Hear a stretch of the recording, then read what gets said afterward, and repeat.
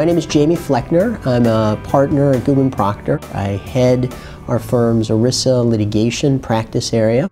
Since the tech bubble burst, we've seen a lot more litigation. Most recently, it's been focused on 401k and other types of retirement plans, although there's been significant litigation involving health care, life insurance, and disability insurance plans, all governed by ERISA. But in the retirement space, particularly given the billions of dollars, the trillions of dollars that are invested in retirement plans, we're seeing a lot of activity, and it's really against a very challenging backdrop. The statute, even though it's been around for about 40 years, there's still a lot of questions under the statute that are unresolved by courts. And the district courts have been struggling with how to interpret some of the provisions that are of critical importance to our clients.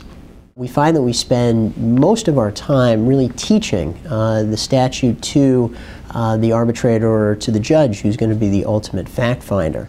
We often have to teach them about the underlying business of our clients. Many of our clients are financial service clients, providing services in the 401k or in the healthcare space, and oftentimes the arrangements can come across as very complicated to even a sophisticated federal judge, and certainly to arbitrators. And so we find that much of what we do in our practice is really teaching the courts and the arbitrators about the statute and about the business practices that are at issue. One of the things that I think distinguishes Goodwin Procter's ERISA litigation department from other firms' ERISA litigation departments is the vast amount of resources that we have here at Goodwin Procter in terms of other practice areas. We have some of the most sophisticated lawyers practicing in the financial institutions area, practicing in mutual funds, insurance, ERISA, tax, and we're able to draw upon their expertise when we are litigating these cases.